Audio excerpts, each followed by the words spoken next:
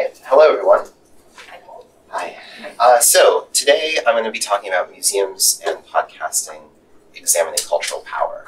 The purpose of this is to take a look at museums as a medium and kind of compare it to a medium that we all are more familiar with, which is that of podcasting. So yeah, what does the medium of podcasts look like, and what does the medium of museums look like, and sort of what can one teach us about the other?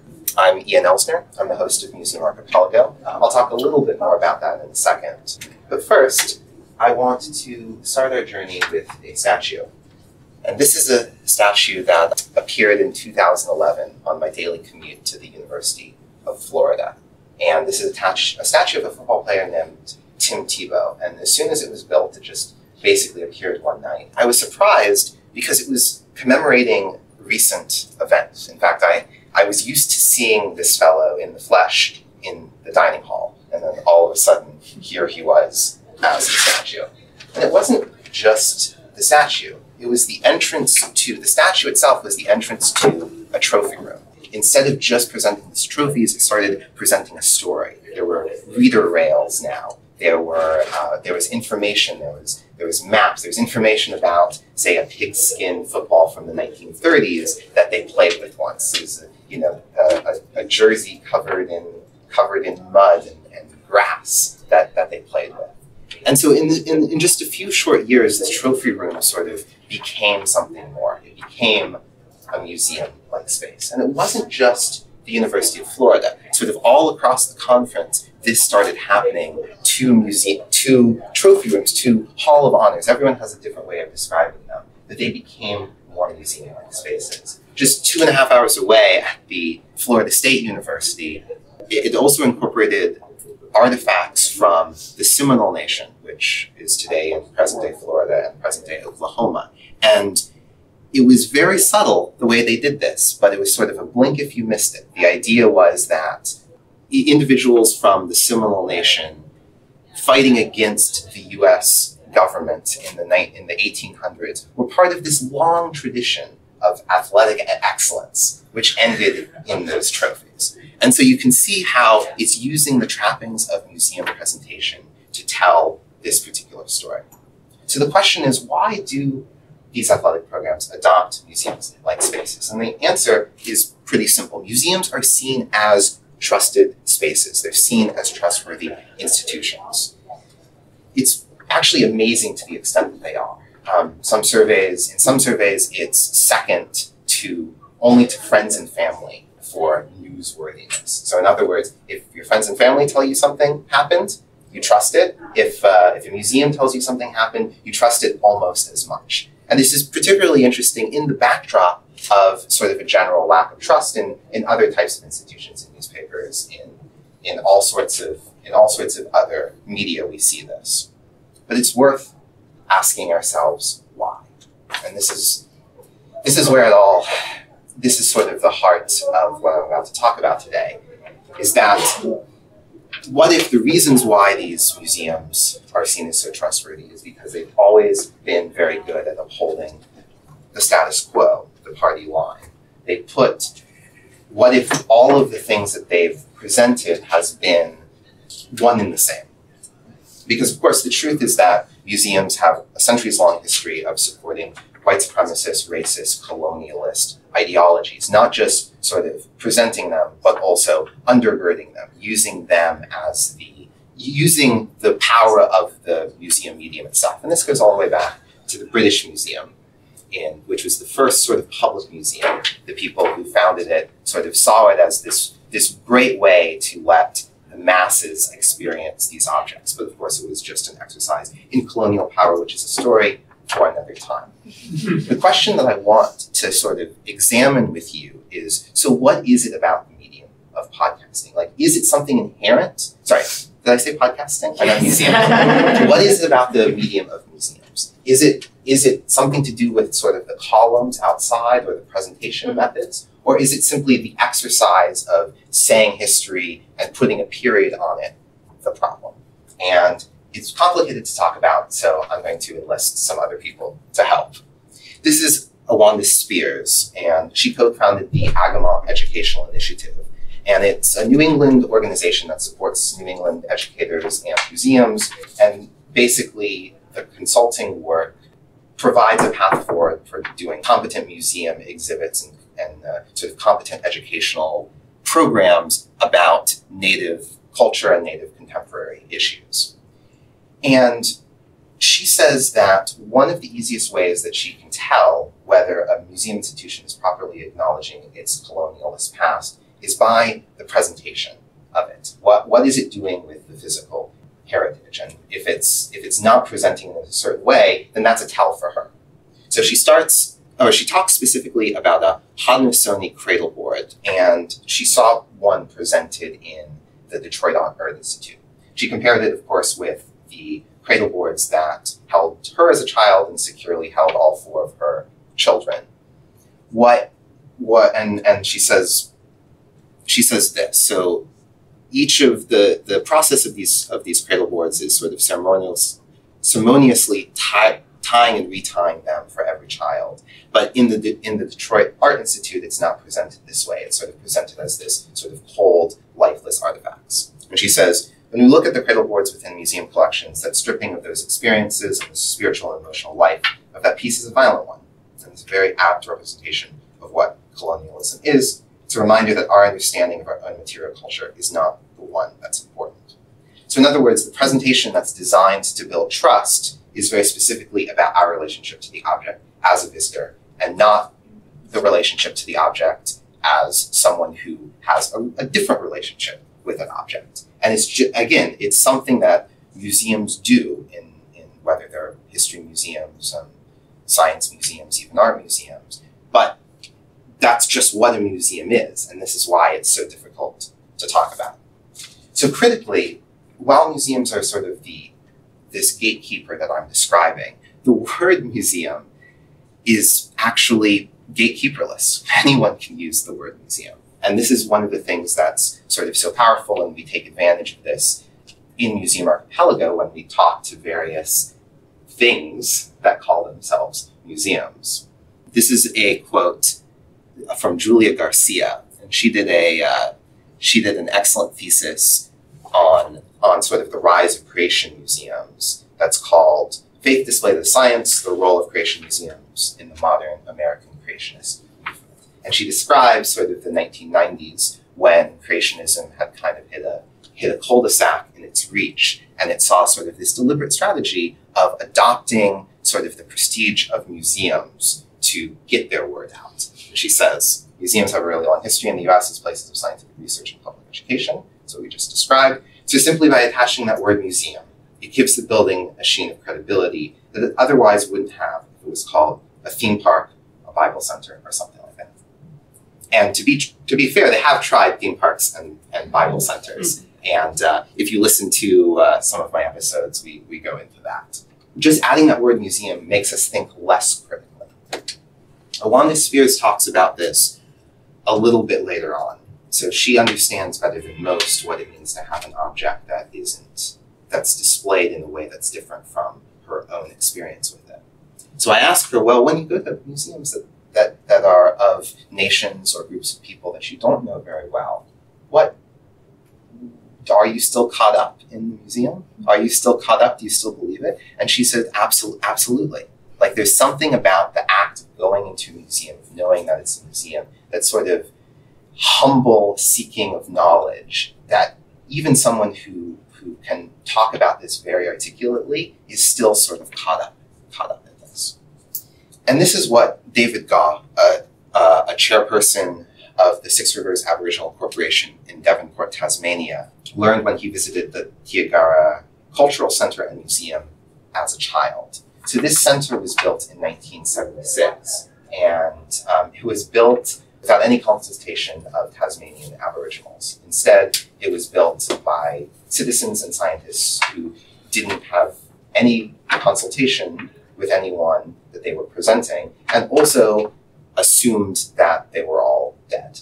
So he remembers visiting the space as a child and seeing sort of the information about him and his family that he knew not to be true. In other words, that they were extinct.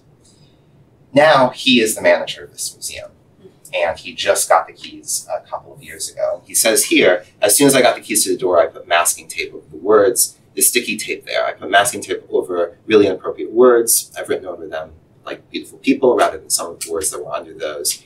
And so now we can put ourselves in here rather than we don't exist. And so this is an example of the museum world becoming more fragmented than it used to be. In other words, there are opportunities to take that authority that the museum provides and sort of literally put masking tape over it. And so this is kind of an interesting thing to think about. If we sort of accept that the authority is ill-begotten, it's still a level of authority. And I think that currency and the ability to use that currency kind of dwindles as the years go on. And this is actually where I see podcasts comes in, because the trust reserves that museums have built up over the centuries aren't going to last forever. Better to focus on earning that trust somehow. And if we look at the nature of podcasting, that's what we find.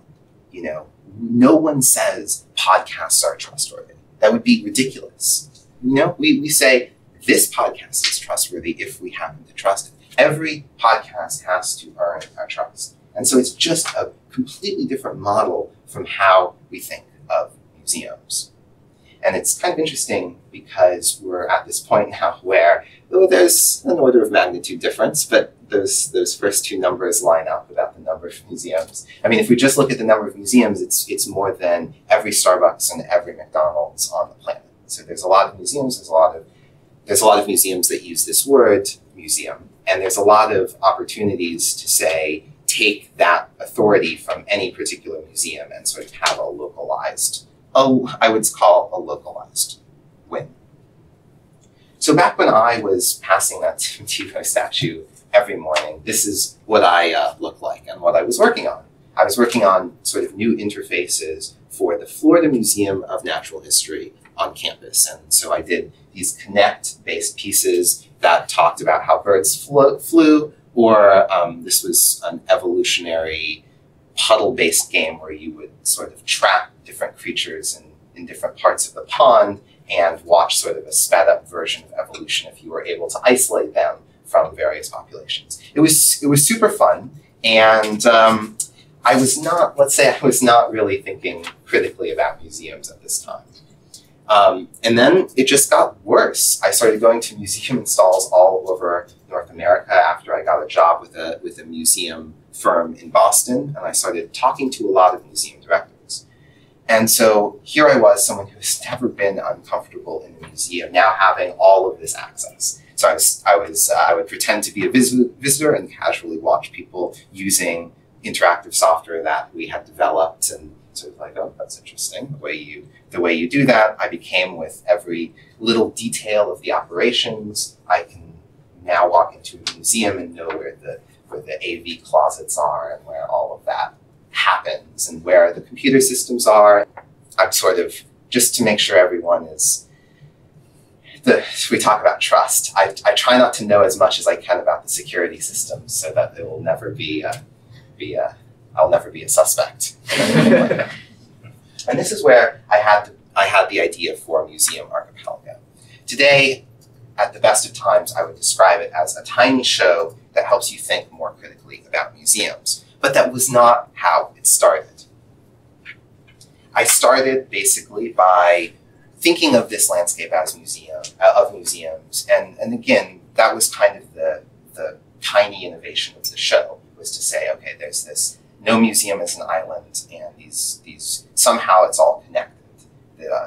Every museum is part of this enormous archipelago, whether it is a creation museum or a museum about Aboriginal Tasmanians in Tasmania.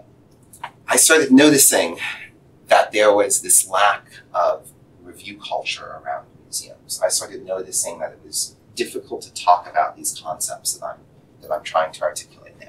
That the museum director would be too focused on her own museum, and that the general public doesn't really have the tools to talk about it. And it turns out that this is true. I'm in scouring all of these things, I try to find reviews of museums in newspapers, and it always ends up being in the travel section. It always ends up being in the travel sections with a description of sort of where is a good place to get lunch, what the parking is like, and whether or not you can bring your kids. All important to know if you're visiting it, but not sort of a critique of a museum or review culture.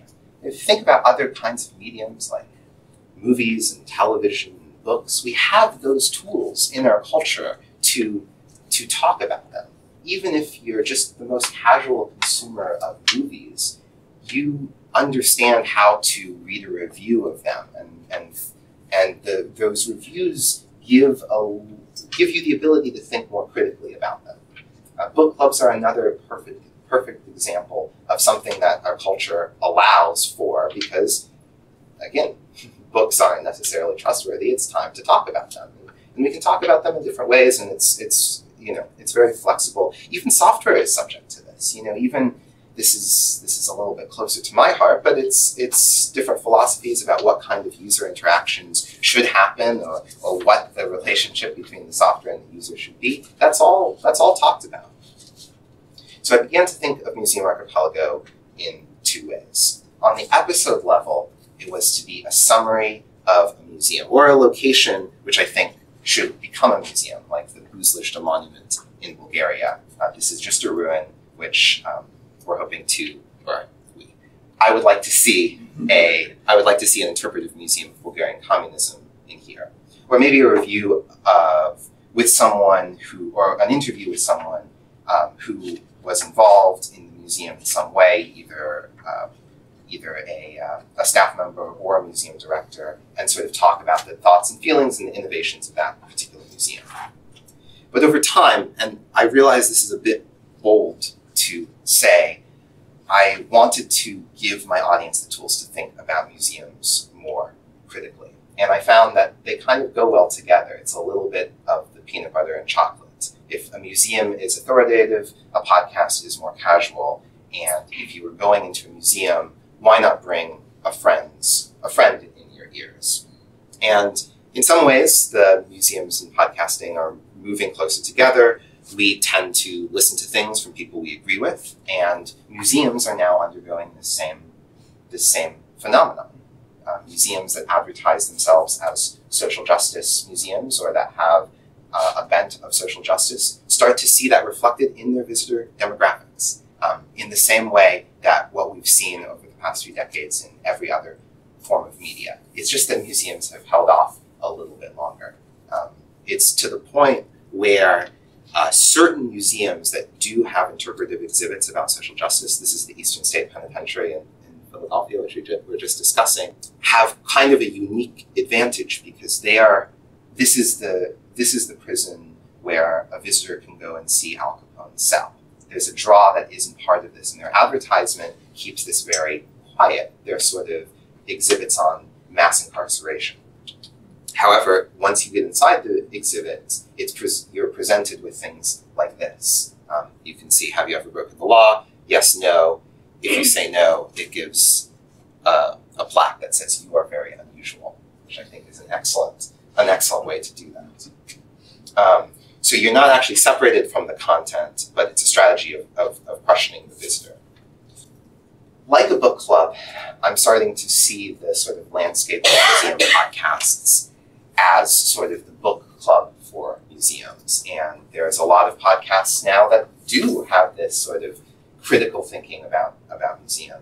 The Whitest Cube by Ariel Lee and Palace Shaw, which is also based here in Boston, is excellent. It's just very sharp, witty, entertaining takedown of the world of art museums. The name The Whitest Cube comes from a common art museum display technique called The Whitest Cube, which many of you might be familiar with. Very clever name that works on many levels. Museopunks by Sue Anderson, Museums in Strange Places by Hannah Heffman, Cultura Conscious by Paula Santos are others in this book club of museums. And I know that some of you have podcasts that relate to museums that I'm interested to talk about. So slowly and surely, I see the world of museums and podcasts growing, and I see that there is this sort of critical media that can interrogate them. if it was that this was the kind of thing that you'd find in the travel section, sort of it wouldn't be as novel, but here we are. I see a particularly snug fit between these two mediums. Thank you. I'm Ian Elsner. My podcast is Museum Archipelago, and you can hit me up on Twitter.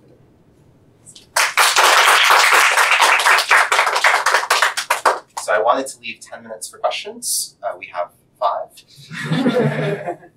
So I'd be curious to hear what you have to say. I just am curious about how you feel about museums like MoMA and other types that are, inviting podcasters in, but also museums that are putting out their own podcasts, and if that's like a way of bridging that gap of trust that you've spoken on, and that thing. Because the museum has that sense of trust, whether or not we talk about it or think about it. The museum goes into the podcast space, then do we automatically perhaps give that podcast more trust than it necessarily deserves? Or I think that's an excellent point. Yeah, I think we do. I think that if you see a podcast that's by the British Museum or by MoMA, that has a certain authoritative air. I know that Smithsonian's is even called Side Door, which is I think works really well because it sort of invites you in. And through my work as a computer programmer who works in a museum, I have been through those side doors, which makes me sort of less interested in doing the podcast. But I love that idea of bringing people along. And I think also one of the things, though, about a museum doing its own podcast is that we then expect it to sort of have that air, to have a period on what they say instead of a question mark. And I think that's just because of that podcast. What I like about doing my own podcast is that I can say, I'm just coming to this realization, and you, as my audience, are coming there with me. And so it's something that works well with the intimacy that listeners give you as a podcaster, but we don't expect the same thing from an institution in stone and glass. We actually don't really want it to be finding its way, I think. I think that there might be an opportunity for them to say something by doing that, but that makes sense. Yeah, it does. What is sort of your take, and where do you think these fall in the Museum Archipelago? Tourist attractions that use the name museum, such as the Museum of Ice Cream, which is really just an Instagram trap where you sit in a bathtub full of sprinkles and get measured yourself. That they're not even trying to lay claim to any kind of authority with the term museum.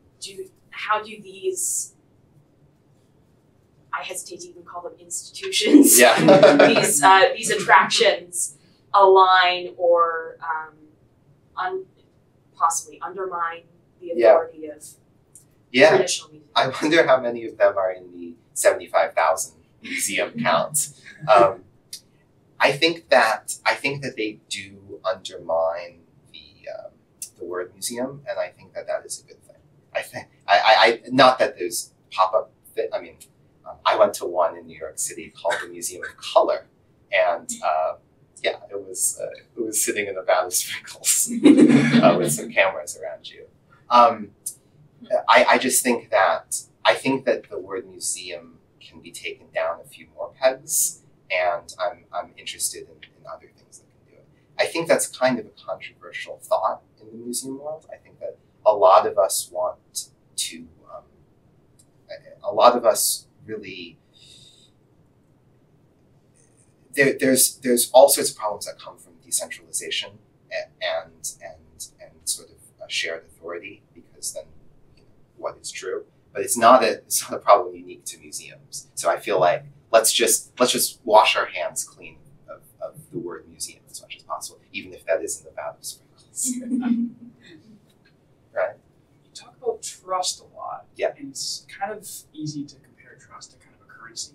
Mm-hmm. And there's two kinds of trust, at least my perspective of trust of entertainment. You're not wasting my time, right? Like when you listen to a podcast, you want to be entertained. You don't want to spend an hour listening to something you're not going to enjoy. But there's also a trust of like an ethical form of like, I believe what you're saying. Yeah. Where does a museum in that spectrum, where I feel like it's going in a certain direction, Yeah. much like a lot of medium now, because we're all about right now in instant gratification No, world. that's a very good point. Yeah. I think one thing that you learn of studying visitor habits in museums is that no matter how long the museum is, visitors get fatigued after an hour and a half.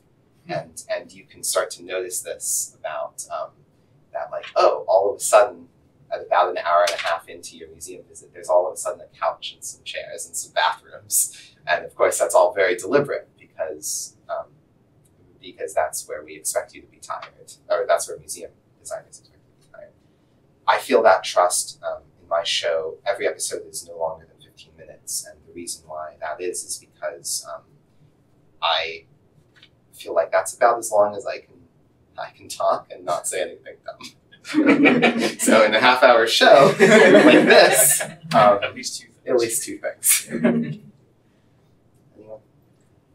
I thought it was really interesting what you said about like the museum that has a sneaky social justice Yeah. in Pennsylvania. Yeah. And I'm wondering if you feel that disruption is happening so I'm not in the museum at all, but like, is it present in like these really large institutions and like reframing of the way that we view artifacts? I think about it because I don't know if you've ever read The Power by Naomi Alderman.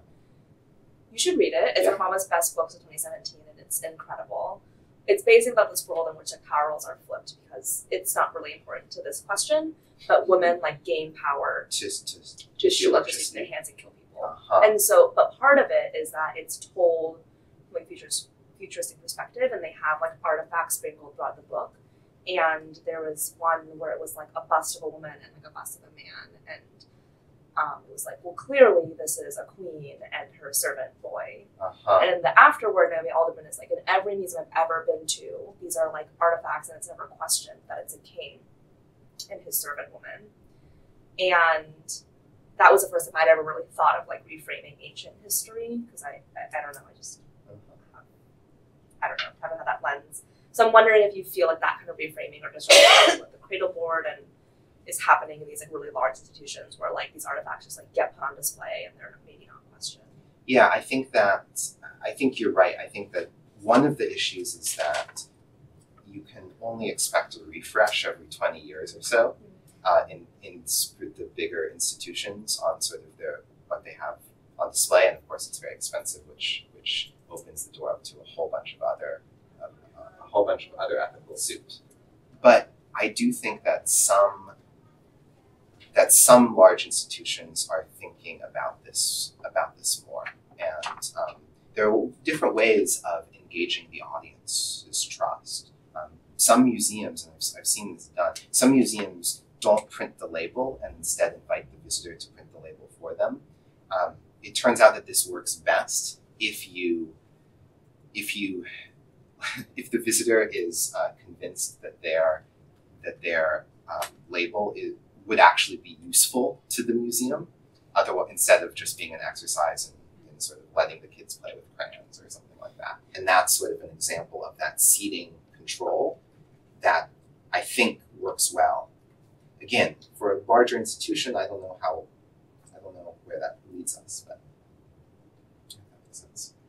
I think it's most easy to see this in history in museums. I think it's harder to see this. You might notice that Museum Archipelago does not talk about art museums hardly at all. It's just because I don't really have the tools to talk about art. Science museums are fun for me because I can move into a little bit of a different realm that I'm more comfortable with, because how kids learn science is how I was trained. But it's sort of that and how that relates to the history museums that this lives in. Any other questions? Yes. Oh. Yeah. Yes, go.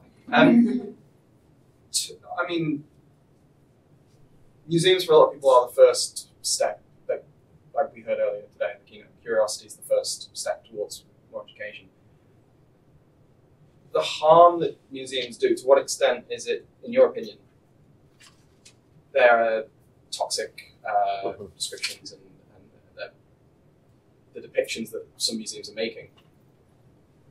I mean, I don't want to get into checks and balances or a scale kind of thing, but like, is how much of that could be forgiven for getting people interested to find out more and like perhaps learn the actual truth of it?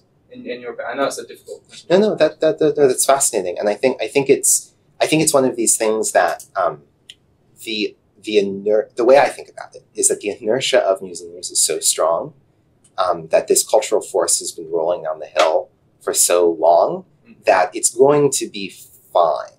Like there's not a world where in 20 years there are no more museums. I just don't see that world as realistically possible. I do see a world, and so that's why I don't get into sort of the checks and balances. For an individual museum, I'm very happy to say, for example, to go back to Buzlishta, Bulgaria does not have a museum of communism, a museum that interprets its communist past. It actually has some museums within a children's museum is a new concept. The children's museum opened up in Sofia in 2005. You can find this in episode 46 of Museum Archipelago. And the director of the museum, when I interviewed her, said that, we have a really hard time because parents come in and they think it's going to be an exhibit about children and not an exhibit that you can take your kids to. Bulgaria needs one of these museums. It's good for Bulgaria to have a way to interpret its communist past because right now it's just being forgotten after 30 years after the collapse. So yeah, I feel like, but I do feel like that process is again rolling down the hill to make it happen. And the more important thing to me is that given that the ball is going to roll down the hill, how can we move it slightly? Hi, I would like to know if you have done something about these materials that think about the ubiquity instead of the inside museum. If you have done. Say that again about the material? If you have done something about these materials or these ubiquity materials instead of inside museum.